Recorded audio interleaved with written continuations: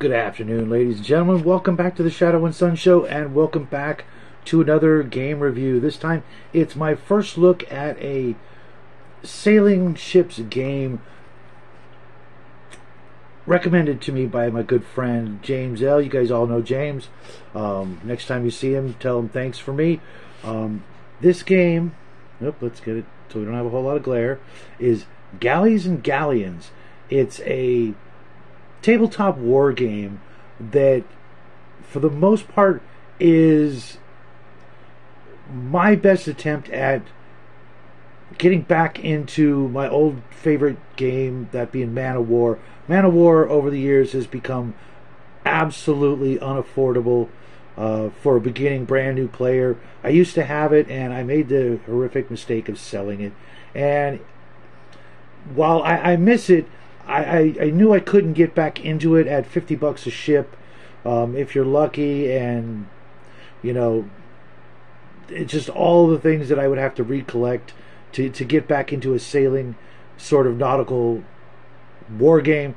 My son and I, we used to play the Pirates game from WizKids with the pocket models, and we loved it, but it was lacking in a few things, and you know, keeping those ships together was just kind of a chore.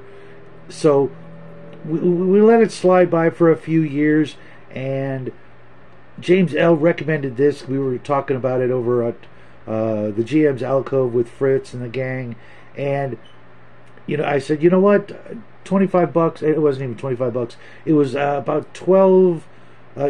I got both books, and I'm going to go into the other book that I got with this next week. I'm still going through this book because I actually read ahead into the second book, because the second book is more of the fantasy element side. But this game can be played with just a little bit of prep work.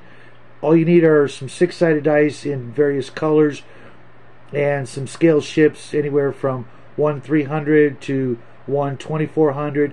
I'm shooting for something around 1/1200 or something like that. I don't want the ships to be too big. I'm going to make the ships from scratch, so you know, the smaller I make them, the less detail I have to work. I maybe one of these days I'll see if I can find some actual pre-made ship miniatures, but everything I find is just either a little bit too small or way too big, and the bigger the ship, the more expensive the model. And I'm going to try my hand at making some ships out of various craft materials we went over last night.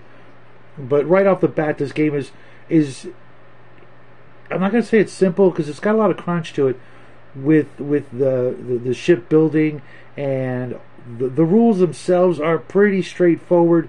You have 3 dice that'll give you up to 3 actions per activation per ship in your fleet, and all the information can be written down on a half of an index card, regardless of the size. There's you know, keywords, and you do need to know the keywords and understand them. But fortunately, the book is only about 78 pages. A good portion of that is reproduced charts in the back of the book, like any good book is going to have. You know, all the basic tables and things like that. And I'm really enjoying everything I'm reading so far, especially the fact that it could be used as basically a historical war game, if you like, or you can go all the way into various levels of fantasy. It does include the rules for things like submersibles and airships, you know, dirigibles and hot air balloons, ornithopters, gyrocopters, and of course sea monsters aplenty in here, and there are more in the second book, as well as a bit of magic, so that if you do want to have wizards and things like that helping your ships move along. All in all, I really am enjoying every bit of this, considering the fact that this book was, like I said, I think I got it on Amazon. It was about $12, $13, or did I get them on eBay? I don't remember. I'd have to go back and check my records, but either way, I found them pretty reasonable priced in both locations, but I think I went with Amazon just for the quickness of the shipping. And if you're not so much into the fantasy realm and you just want to, you know, go for historicals, you can pick up the single book for, you know, obviously less than $15, including tax, etc. And you can get stuck in. And if you already have ship models, that's even better, because you can, you know, work it with just about any scale and any sort of models you have. You could even just use cardboard counters if you like. You don't have to worry too much about keeping track of, you know, hits to the ship, because that's the dice. As you take hits to the ship, you change the colors of the 3 dice that you're going to be using per ship. So you're going to need a fair amount of D6s. That's one of the few problems I have. I have nothing but black and white 6-sided dice, and that's not going to work out so well. I need to get some dice. I'm not going to pull dice out of my other game boxes. All the games that I have that are boxed, that sort of thing, their dice stay exactly where they are. So other than needing a boatload of D6s and some materials to make your tabletop, red piece of cloth will work just fine. You can even go to your various dollar stores and get a blue table cover, and you're good to go for $1.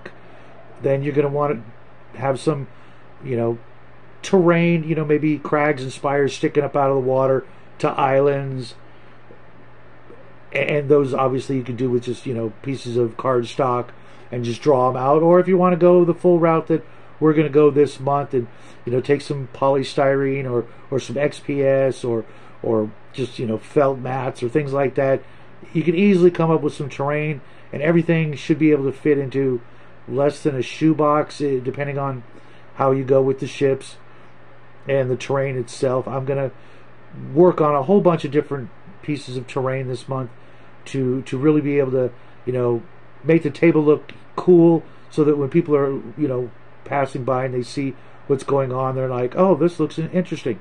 You don't want to have it just completely, everything's flat. That's just not inspiring for me anyways. I've played a lot of, like I said, Man of War and a couple other games in the past. Don't Give Up the Ship, things like that.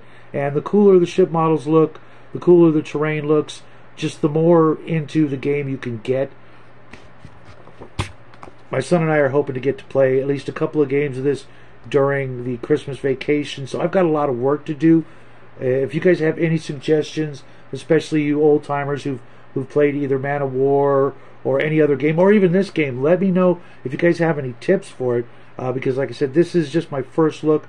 I'll probably go back over the whole subject of Galleys and Galleons next month or the month after we've played a bunch of games, but this is my first look. And right off the bat, like I said, for $12.50 just for the first book, knowing what I know about having played Man of War and other games, I know that the table dressings, that's a no-brainer. That's not going to cost me any actual expenditures. I did buy some craft sticks for making the ships, but those will, you know, I can justify those for using them in hundreds of other crafts and projects later on down the road, especially going into next year. And, you know, if you're cheap, you can just save your corn dog sticks, save your coffee stir sticks, save your popsicle sticks, you know, boil them in good hot water, you know, sterilize them, whatever you want to do, and then get into it. And if you happen to know of any companies that make pre-made ships, because making things like the Elven ships, that's going to be pretty much out of my wheelhouse. Those tend to be really fancy and really detailed, and I don't know that I could do that. Making galleys and galleons and submarines and things like that I think I can manage. But some of the more fancy ships, and of course sea monsters, I can't let you guys go without talking about sea monsters.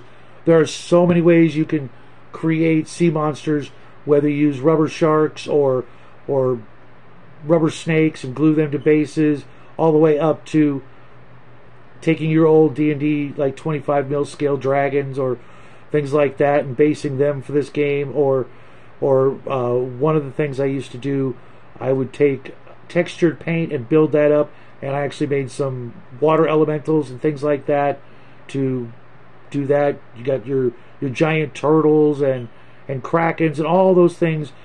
I know for a fact you can go to most dollar stores and get a bag of rubber sea creatures, and now they're just giant sized and you're good to go. I have to go to a different dollar store to get them for this project because we ran out of them last year, as you saw with some of our videos.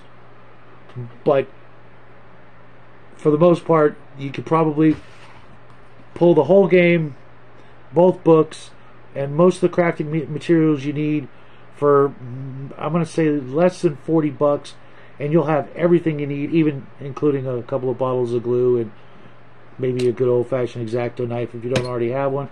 But if you don't already have like half a dozen X-Acto knives, you're just not you're not in that level of crafting that you need to be to get this game onto your tabletop. I really hope that this works out for us. We've got nothing but high hopes for it, and it comes well recommended.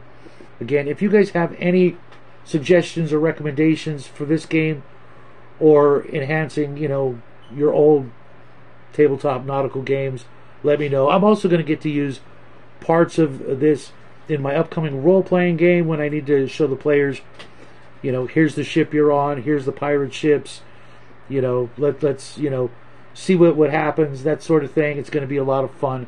I really can't wait to get stuck into this one.